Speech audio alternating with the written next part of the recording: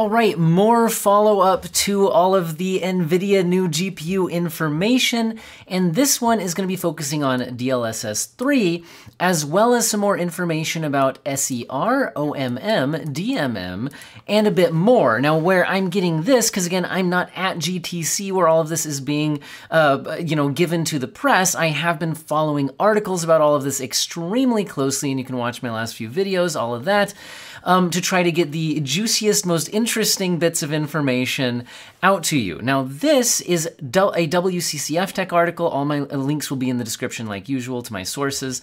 And they asked some follow-up questions to Nvidia, and they did get some responses about some specific little technical details about these. And if you're not sure what these things even refer to, well, let's dive in and I'll try to explain that a little bit as we go. And then there'll also be a whole bunch of little small news stuff after this main event.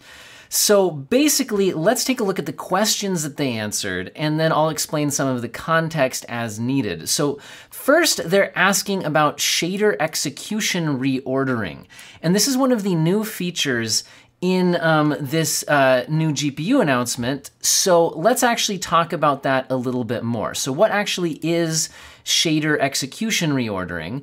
So shader execution reordering is basically saying in a ray traced game, some rays hit different areas of the scene, then they won't be able to run the same program. They'll be calculating different things. They're hitting different areas of the scene, and therefore will have to sit idle while the first ray is finishing. So we're talking about the efficiency of calculating ray tracing getting kind of bottlenecked by having to wait for another ray while certain other things are happening. And what SER does, it's called shader execution reordering, is it helps by adding a new stage into the ray tracing pipeline where rays that should run on the same program are grouped together, and this can gain efficiency. And they've got this little graph where they try to, make myself tiny here so I'm out of the way, where they kind of try to show off the difference here, right? With SER, they're trying to regroup things to work better. Basically allows it to be a more parallel process and not waste time, and you can gain efficiency. And Nvidia has claimed that SER enables significant performance boosts in Cyberpunk 2077's new, which we can't do yet, but will be released publicly eventually, ray tracing overdrive mode, which is more than turning on all the current ray tracing that the game launched with. By 44%, their Portal RTX they showed off boosts performance by 29%, and in their Racer RTX demo by 20%. So that's what SER is. Now, what is the follow-up question? The follow-up question is asking, okay, so they said there's an extension in the Nvidia API that developers can use to optimize shader execution reordering for their games. So does that mean that SER will need to be optimized to give any performance advantage? Or is there still an algorithm to slightly improve shader execution reordering automatically? So basically what they're asking is, this sounds great.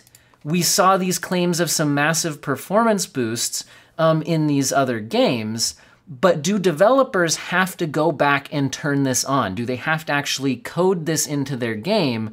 Or does your GPU and driver do some of this and get at least some performance gain in older games that don't go back and recode for this feature? I think that's what this is asking. And their answer is, SER must be enabled specifically by the developer. These changes are usually quite modest, sometimes just a few lines of code. We expect this feature to be easily adopted. So basically, this will be very easy to add into games.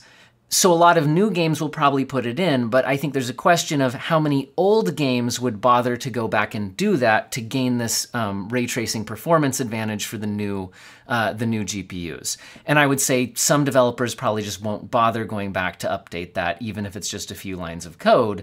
But it sounds like they're going to push it on newer games. Now, the other thing is, similarly, will other tech advances like DMM, displaced micromesh, and OMM, opacity micromaps, require explicit developer optimization? Now, some of you are probably like, what does any of those DMM and OMM actually mean?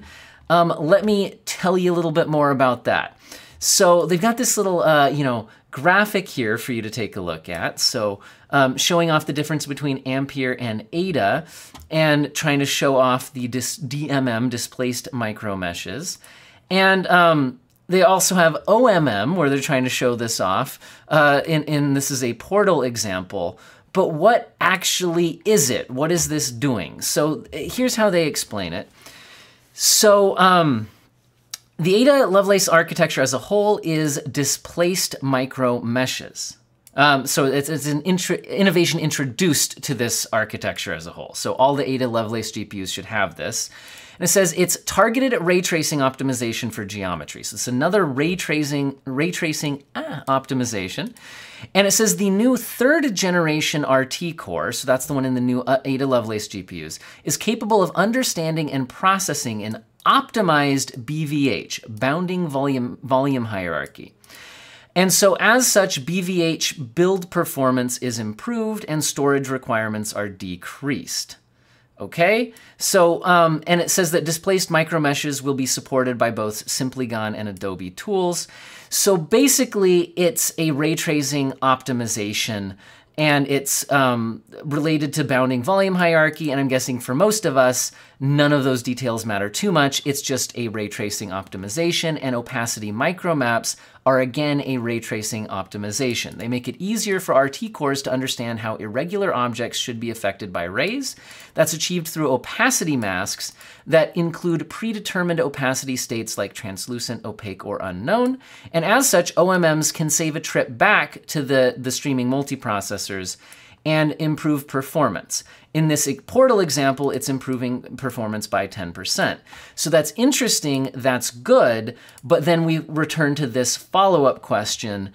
Will DMM and OMM require explicit developer optimization, or will older games that are not updated or coded for this just automatically get a performance boost on the new GPUs? That's what this is asking. And we are answered with both OMMs and DMMs require explicit integration into the game engine.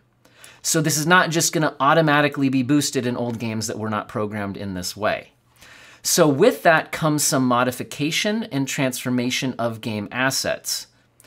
We intend to share best practices for fully leveraging both features via our developer blog. So notice that this one didn't just say, it's just a few lines of code. This says there's modification, transformation of game assets required and explicit integration into the game engine. So I will take this as future games will be programmed with this in mind, and so then the Lovelace GPUs will have an advantage there, but older games that weren't programmed with this in mind, this does not sound like a simple and easy update with just a few lines of code. The next question is regarding DLSS 2. So their question is, as far as I understand, sorry, DLSS 3. DLSS 2 games only need the addition of reflex markers on the developer side to make them DLSS 3 compatible. Is that correct? In other words, can games that have DLSS 2 already just implement reflex and then be compatible with DLSS 3? If so, how many hours of manpower do you expect that would take on average? In other words, they're getting at how easy is it for DLSS 2 games to be updated to DLSS 3 games? It says, you're correct, DLSS 3 combines super resolution. That's what DLSS 2 is known for, where you render the game at a lower resolution, it jitters it, it uses temporal motion vectors, color data, things like that, and then outputs an image that looks like a higher resolution image, but doesn't take you as long to render the frame, increasing frame rate. It combines that, that's what DLSS 2 does, and frame generation. Watch my last couple of videos talking about DLSS 3 if you want more idea of that, but they predict a frame to happen in between two other frames, but it doesn't need to fully render the final frame to kind of predict that one. Anyway, it inserts AI, it inserts frames that the game engine isn't really rendering, which is really interesting. Look at my other videos. And Nvidia Reflex is part of this. And I think the reason they're tying Reflex into DLSS 3 is that frame generation increases latency and Reflex subtracts latency. And so that should solve that problem, basically. Now, if a game already has DLSS 2 super resolution, upgrading to DLSS 3 is a very simple process and will make both super resolution and frame generation available. So they're saying this should be a very simple upgrade from DLSS 2 to DLSS 3. It says, now this is also interesting. DLSS 3 is designed for fast and easy integration. It's already one of the fastest NVIDIA technologies to be adopted, so it's already being picked up quick.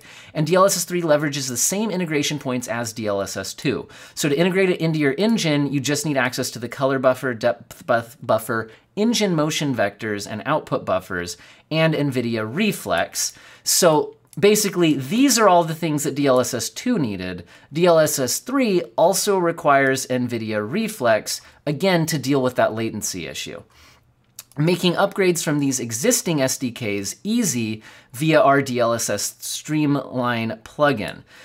Now, here's the other thing. You guys might be like, well, couldn't you just use NVIDIA Reflex with DLSS 2 and not use the frame generation and get lower latency overall? In other words, can you turn off the frame generation, but still use Reflex and DLSS 2? Interesting question, we'll address it here, but I do want to mention that they did say DLSS 3 is coming to the world's most popular game engines, so it's coming to Unity, Unreal Engine, and Frostbite Engine, so it'll be easy for games built on those engines to add in DLSS 3. Now, they're addressing one commonly mentioned NVIDIA DLSS 2 shortcoming is motion sharpening. Has this been addressed with DLSS 3? And also, will you endeavor to push game developers to always expose sharpness sliders in the graphics options? This is something many users would like to see. So a lot of people feel like DLSS looks over-sharpened or under-sharpened. Some games give you a slider to adjust that yourself, some games don't. They're asking, is NVIDIA going to push developers to require the sharpness slider? And their response is, we are always working to improve the image and motion quality of DLSS super resolution, but don't have any specific announcements about motion sharpening at this time. They say they encourage game developers to expose the sharpness sliders because they know those preferences vary, but they don't require. They encourage, they don't require. Okay, now here's where we're getting the latency issue again. So further follow-ups on my last couple videos discussing that. So they said esports users who might want to achieve the lowest latency, will it be possible to only enable DLSS 2, or maybe call it 3, but just use the super resolution with Reflex, but turn off the frame generation, since even though that increases your frame rate, it also increases your latency. Usually increasing frame rate decreases latency, but in this case, that wouldn't be the case because these frame generation frames aren't actually rendered by the engine, so you can't interact with them, if that makes sense. And they said that that would improve FPS, but also increase system latency, right? Because of the frame generation. Now, this is interesting. So he says, our guidelines for DLSS 3 encourage developers to expose both a master DLSS on-off switch as well as individual feature toggles for frame generation, super resolution, and reflex. Now notice he uses the word encourage, not require. So it sounds like a lot of games, but maybe not all of them, will allow you to choose whether you want the frame generation or not. Because I think in competitive esports games, you could use DLSS super resolution, which is like DLSS 2.0, to increase your frame rate, and those are real frames, so that does decrease your latency.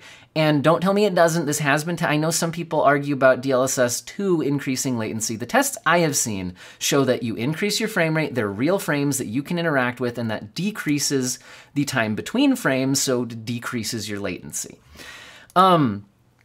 So you could turn that on with Reflex, which also decreases your latency, but keep frame generation off. That would be what, you know, in a competitive game you'd probably want to do. But in a single player game, if your latency is low enough, the frame generation, if its image quality is good, because that's the other thing. We have to see if the image quality is good, because if it's not good, you might want to turn it off for image quality reasons. If it does look good, you might want to leave it on single player games and turn it off on competitive games, right? So it looks like they're encouraging developers to allow that, but not requiring it. And it says, note that while DLSS frame generation can add roughly, and this is interesting, so how much latency does it add? Roughly half a frame of latency. Now, frames don't all take the same amount of time. The faster your frame rate, the less time a frame is. So the higher your frame rates are, the less latency this will introduce. So that's good news if you're running like an esports title at, or you know, any game at a high frame rate, which the super resolution aspect helps you do anyway. So I don't think this is going to be a huge amount of latency that it's adding. Anyway, this latency is often mitigated by Nvidia Reflex and DLSS super resolution, but they're acknowledging that if you turn those, you know, they're not really saying it, but if you turn those two on together without frame generation, you would have lower latency. You would regain that half frame of latency back. All part of the DLSS 3 package, Nvidia Reflex reduces latency by synchronizing CPU and GPU, and DLSS super resolution reduces latency by decreasing the size of the render resolution. Anyway, that's pretty much what I want to say about that. Now, a few last little bits of news. One is that Seasonic is announcing a new power supply that conforms with ATX 3.0 and PCIe 5.0 standards. So if you wanted to get one of these power supplies, you wouldn't need that adapter that comes with the new GPUs to plug in your 8-pin connectors to the new connector. This would just have the new connector. Although prices are not cheap, and the availability isn't until mid-December. Which means you can't buy one at the exact card launch date. Nvidia is releasing GeForce Experience Update 3.26 beta, which supports RTX 40 series, and it looks like it also is solving some bugs. So there were some bugs going on with some others, other games, and you know, I think there was some kind of like stuttering issue. And some builds of Windows and things like that. Anyway, this is, yeah, apparently solving those problems. You might want to look into getting that. Intel had promised to launch their GPUs in the summer, and they didn't. Summer's over now if you check the date. So there's that. Spider-Man Miles Morales PC trailer, because we got the Spider-Man game, but it didn't have the Miles Morales version. The trailer is out, and it's a fall 2022 release confirmed, so that should be coming soon. The Modern Warfare 2 beta on Steam brought in nearly 110,000 concurrent players. I was one of them, and I've already published at least one benchmark by the time you see this video, and I may get others out, I may not. I'm going to be very busy this weekend. Cyberpunk 2077 has a new mod, so not an official update, but a new mod that unlocks additional graphic settings to boost performance on weaker systems. So if you're going to do the opposite of the overdrive mode, if you've got a weak GPU, you might look into this if you want to decrease the settings to play on a low-spec PC. And the Core i9 13900K Raptor Lake's premium packaging design leaks out. If you're unaware, the i9 top-end Intel chips have a history of interesting packaging. Like the, you know, what is that, icosahedron? Is that, I am a geometry teacher, I should know that. Anyway, anyway, the, now I'm doubting myself. That's a dodecahedron, isn't it? Dodec. 2 and 10, 12 sides. That's 12 sides. Whatever, guys. Anyway, I don't know. I'm not a math guy. I just teach it. Now, anyway, here's the new i9 packaging. To me, honestly, that looks a lot less exciting. It looks like it's designed to decrease space requirements, which is nice for a variety of efficiency and packaging and environmental reasons. But anyway, I hope all of you have an excellent day.